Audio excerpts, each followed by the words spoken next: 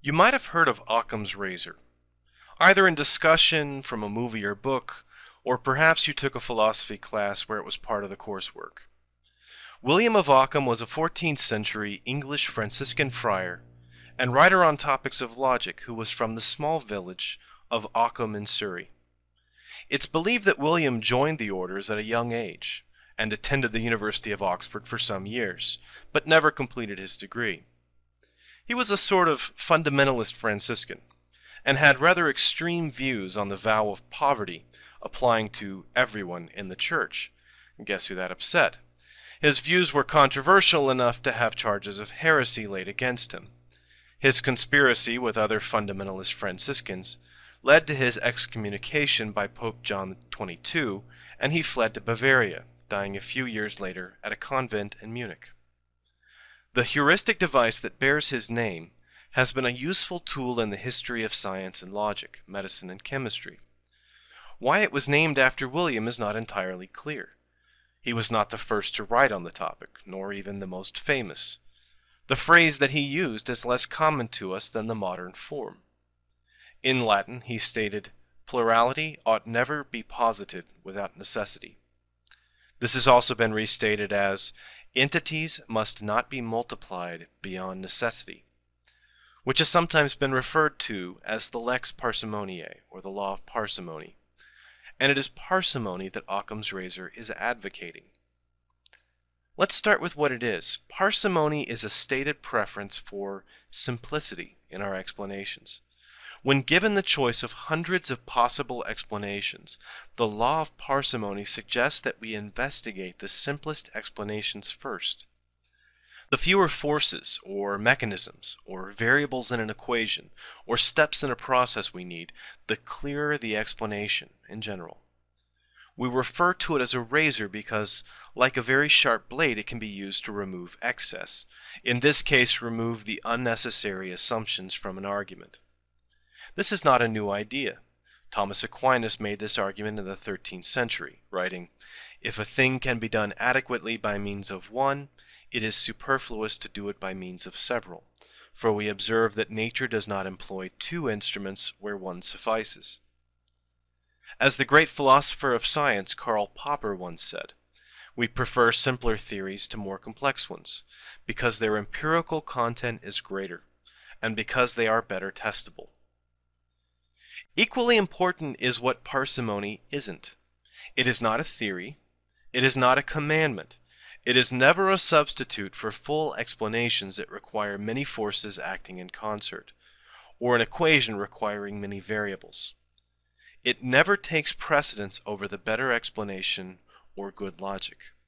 That's important to understand. This is a general guideline for when two explanations are equally explanatory. Many famous people have restated the principle of parsimony over the years.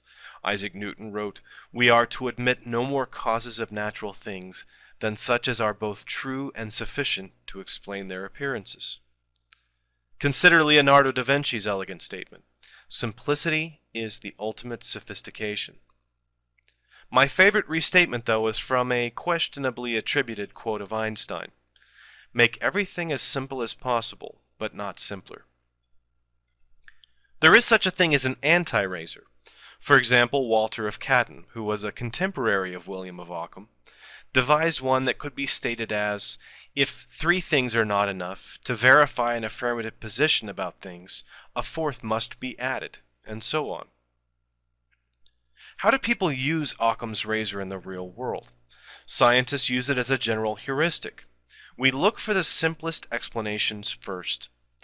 It's used much more specifically in taxonomy to produce good phylogenetic trees. We try to get the least number of groups balanced against the possibility of overgrouping.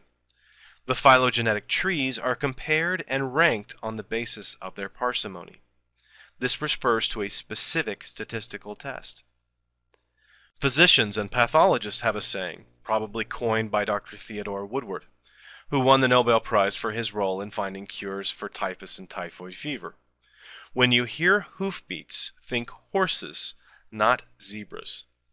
In other words, look for the common sources of ailment first before diagnosing rare and exotic conditions. Such exotic causes are referred to in medical circles as zebras.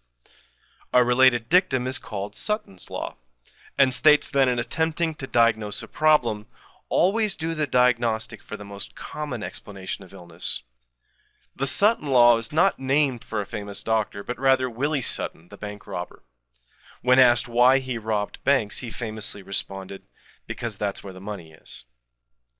Computer science and mathematics deals extensively with parsimony, but since I'm just a biologist, I will leave those topics for someone more qualified. Suppose we take Occam's razor and apply it to UFO abduction, for example. The UFO skeptics will claim Occam's razor supports the elimination of aliens as a possible explanation, while the UFO proponents will state that applying a biological explanation to common experiences during abduction is a violation of Occam's razor. You can see how both sides have something of a point. We could repeat the same process for many arguments about pseudoscience topics. Intelligent design creationists, for example, could argue that given the extraordinary nature of living things, intelligent design is the simplest explanation, and requiring naturalistic explanations for all the complexity in nature is a violation of parsimony. The counter-argument from the scientific perspective is that requiring a supernatural explanation is a violation of parsimony because it invokes an undetectable force to explain nature.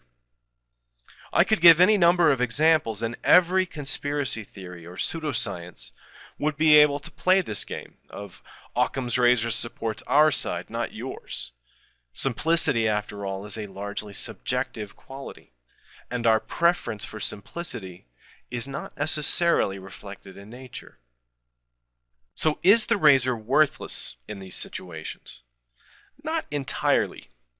What is needed is an objective measurement to stand in for simplicity, which is, as I said, a purely subjective concept. I would propose empirical evidence, another way of saying testability.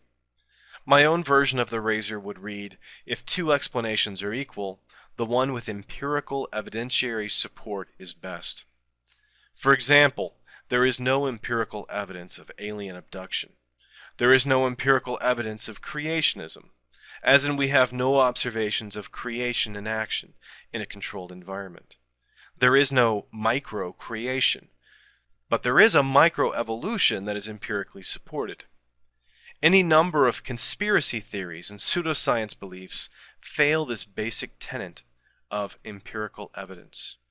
Even if the proponents believe themselves to have the simpler explanation, they lack a testable mechanism.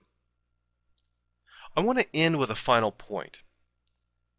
It's pointless to try to use Occam's razor alone to prove or disprove the existence of a god or gods. It doesn't have that kind of power.